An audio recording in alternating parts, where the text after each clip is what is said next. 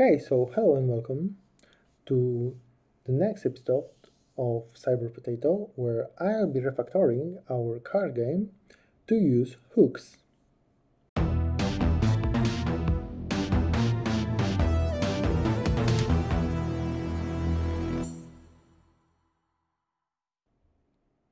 So what are hooks in React? Well, lately there have been some changes regarding how we are managing the state in React. And don't worry, you can still use the old good this set state for the time being, at least. But the guys from React core team developed a better way, or maybe more scalable way, to manage everything that is happening inside of our components. So this is basically where we left off with the game pretty much done, but I would like to introduce some changes and introduce you guys to how hooks works. Okay, so to start with, let me create a new file and I'll call it CardGame board hooks JS. Okay, and let me just, for the time being, copy everything. And let me open that to the side so that we can have comparison. Okay, so what is the problem? The problem is this word, and particularly using classes, because this is just the synthetic sugar above the prototype inheritance in JavaScript. And also this word can cause a lot of confusion, especially along the beginners that are trying to make their way to the React world. So yeah, this word is problematic because this depends on the context of the function, basically the place where the function is being called. But you know what is not confusing at all? Functions, because they're always work the same. So we will get rid of, well, almost everything, and we'll move to use function here. So this will be still const card game board, but it will be a function, and it will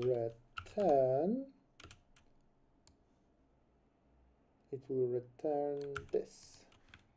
Okay, so yeah, is that correct? Almost. We don't need that. We don't need that. Yeah, this is fine, except the fact that stuff is missing. Well, pretty much everything that we had in our state is gone. But let's render it anyway, and we'll see what actually we are missing here. So let me go to this app, yeah, and we'll just import this from CardGame board with hooks. Okay, so this is still named the same, but the file that we're importing from is different. So now everything should crash and burn. Okay, as expected. Okay, yeah. So now we see what we're missing. We're missing the card image URL and the result. And we have to recreate it somehow. Okay, so let me start by creating the state. And now you're creating it using use state hook, which is only a function. And to be honest, it doesn't really concerns itself with JSX or components, to be honest. It can be used outside of components, and I'll show that. But how does it work? So it's a function, and here you're passing initial state. Okay, and this can be an object or I believe a function. So I would like to initiate the state for my card, for the card that I am displaying. And for me, this is card value being null and card image URL also being null. Okay, now what? So the function is returning something to us, okay? And this is state array, okay? And you state is undefined. It should be fine. I defined it. Okay. And what it is exactly? So when you're calling useState, you will get a function, an array, sorry, returned. Okay, and this array is always composed of two elements, and this element is your state as an object, or to be more precise, as the shape of something that you pass here. I pass an object, so this is an object, as you see, but if I pass 0 here, this will be a number, or if I pass a string, this will be off string. So whatever I'm passing here, I'm getting back here, okay? I mean regarding the type. And for the start, of course, the value, because this is like initiating our state. So this part is like this, okay? And the second thing is setState function. And this is the function that I can use to modify this part of state.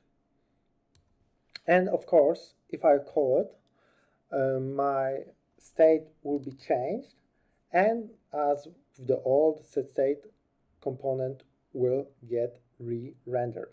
Okay, so why is this an array?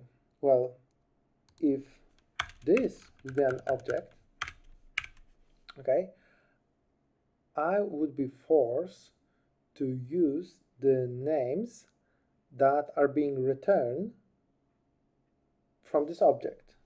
I would have to maintain the proper keys, or I could, the only thing that I could is rename them here. So it's like, I don't know, card state and a set card state. Okay, I would be forced to rename them this way. But since this is an array, I can call them however I want from the very start. And that's the reason this is an array, not the object. Okay, what else? I have to maintain the information about deck ID, but here I can kind of separate and differentiate, because I don't really believe that the deck ID information is so closely attached to the information about the card itself. So I can just create another state. Not a problem. So this is, no, this is simply null. This is just one piece of information, and also the same goes for the result. Okay, result set result. Also use state null. Okay, so this is fine. This is fine. This is nice. So we got that part covered. Okay, let's go to the next function, component did mount. So I would like to call something when the component is loading. And this is some kind of side effect, because I'm trying to fetch data from outside world. And this can be done by using use effect. Okay? So how do we use it? It's simple. Use effect takes a function to call. Okay? And I would love to do something like this. How do we do this? Deck ID value image is await create deck and row. Okay, but wait, this isn't right. Cannot use keyword await outside async. Okay, that's not a problem. I can just do async here. And here's the problem. Here you can see the information. Effect callbacks are synchronous to prevent race conditions. Put the async function inside, and I love that. I have precise information about what I should do.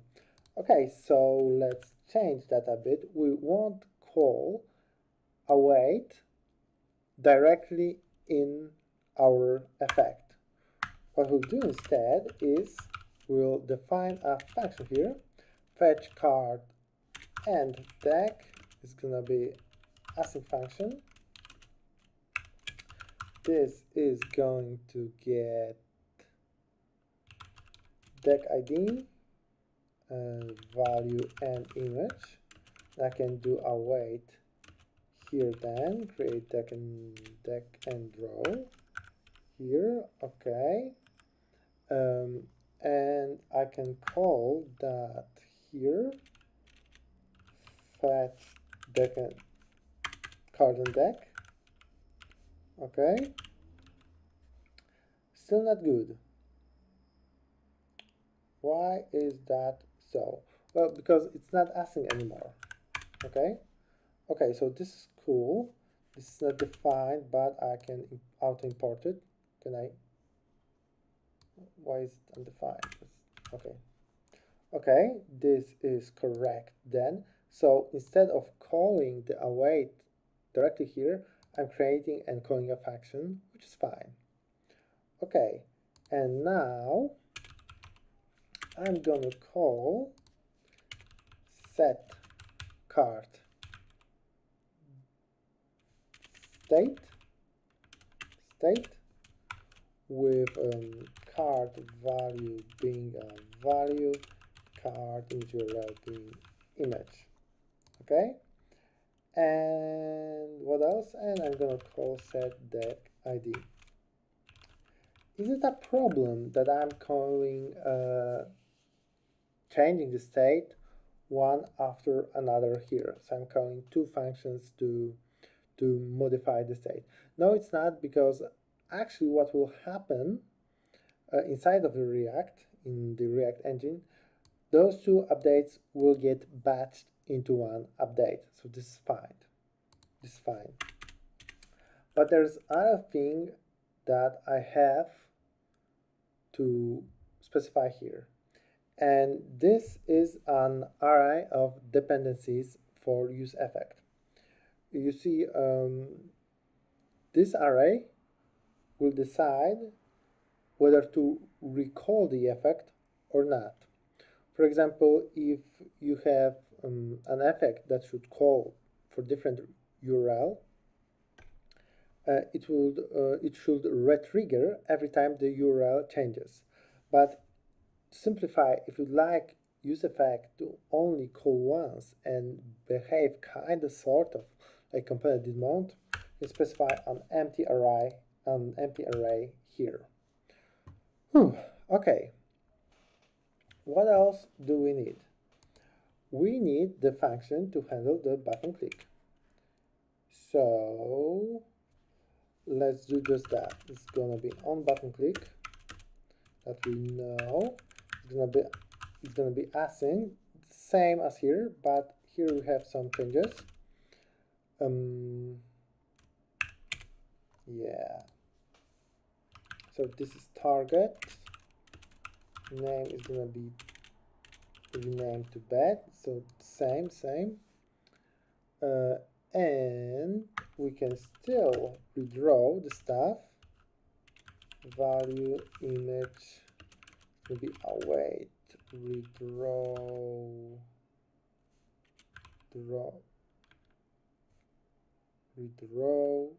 card from deck. Draw card from deck. Sorry, draw card from deck. Okay, and we have deck ID because it's here. Okay, so this is fine. And then we'll do pretty much the same. So yeah, let's just do result is compare values. Okay, and here we have previous card value, and this is gonna be card value, and next card value, it's gonna be value because it's fresh and new, and we have a bet here. And this is, oh, I don't have card value here, but I can unpack it. I should be able to unpack it. Yeah, it's gonna be card image URL and card value. Okay, so this is fine, and this is fine. Okay, so now this doesn't exist. Well, it does, but it doesn't point to the right thing.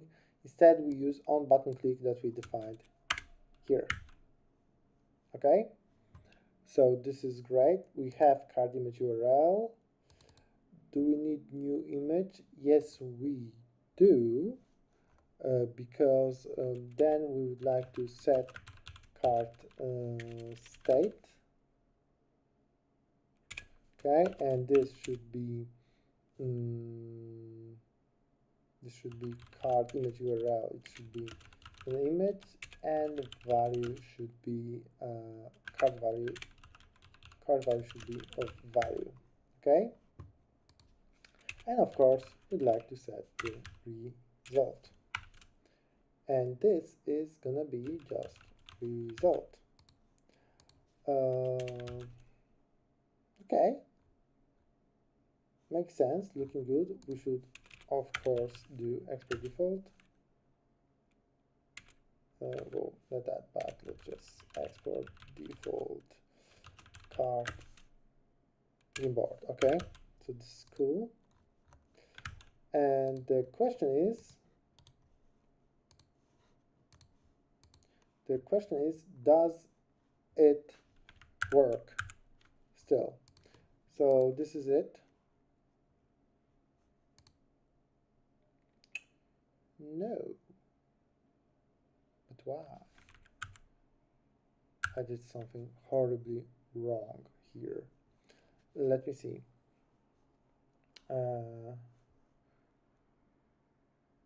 This looks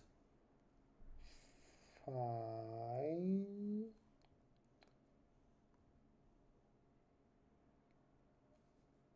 This looks, so this is coming from deck ID. Oh, let's see what are we doing here with. So let's just do debugger right here. And okay, so this isn't important. Result is undefined, that's true. Image is 5, that's fine. And card value is 3. So those should be comparable.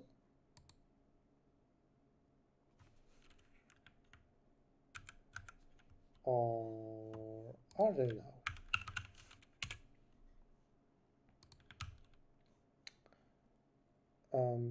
Okay, let's debug right here, and we'll try again. So this is fine, and this is current card value is undefined. Okay,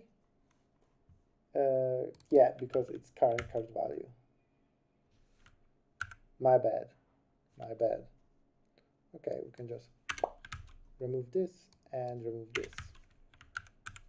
So yeah, this is how you debug stuff.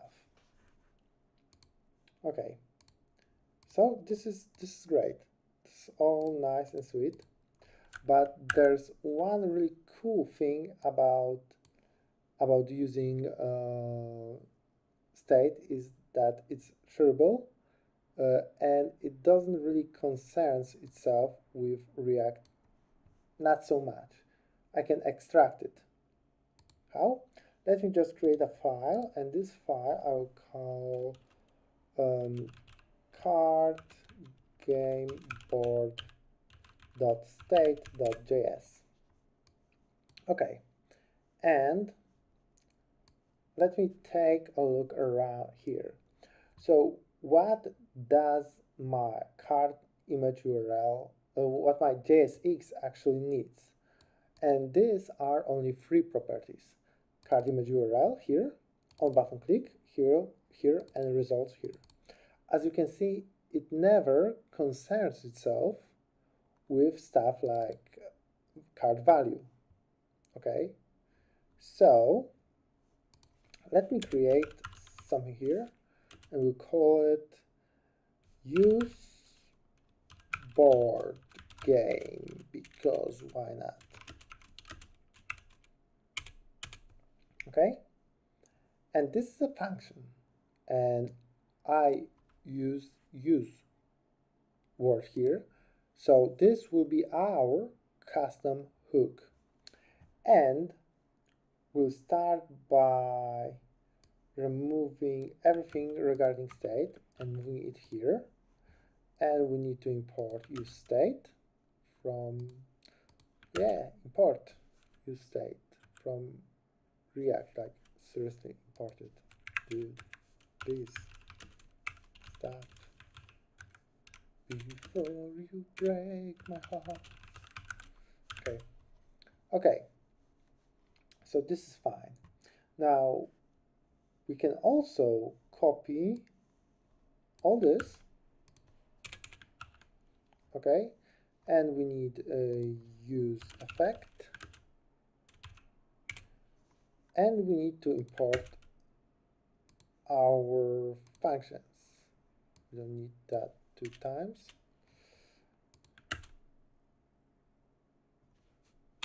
And this, I would love to get,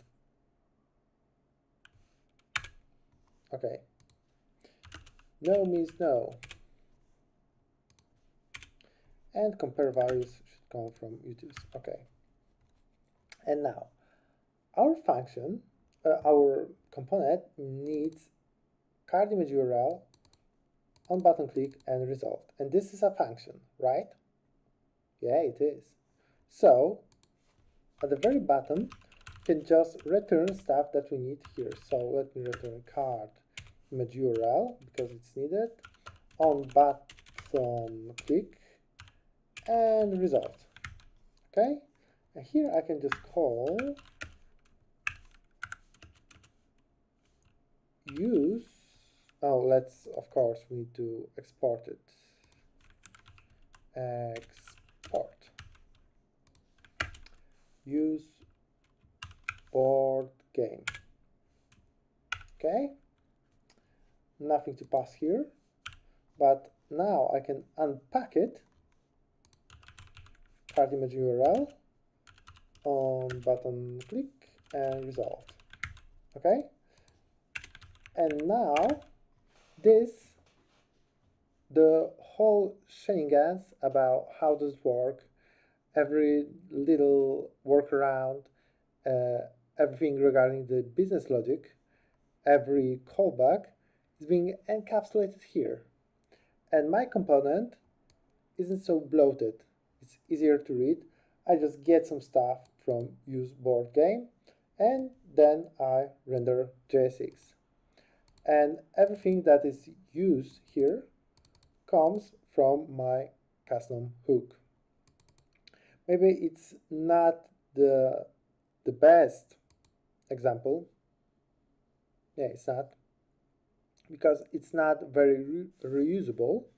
But you can see people creating reusable hooks like use navigation, use local storage, I don't know, use fetch, use axials, so forth and so on. But this is the way that you can extract your logic from your component and just move it to the file outside.